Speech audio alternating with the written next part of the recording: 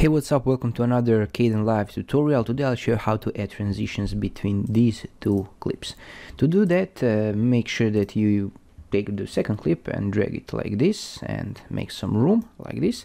And now I couldn't find transitions all over, so I check it out, and the transitions are over here when you hover it over this purple button.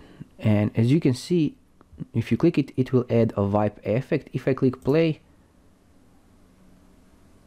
you can see the fade in and fade out effect, and practically you have a transition. If you want it to be longer, just move the clip over here and increase the transition like this.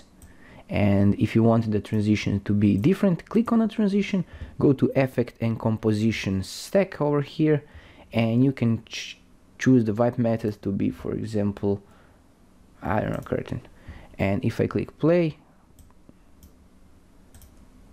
you have your transition in Kdenlive. Over here you can play with some effects. You can add a softness, so you can see that now the transition is softer. You can also invert it and revert it. Thanks for watching. Drop some comments and likes below if you find this helpful, and have a nice day. Bye bye.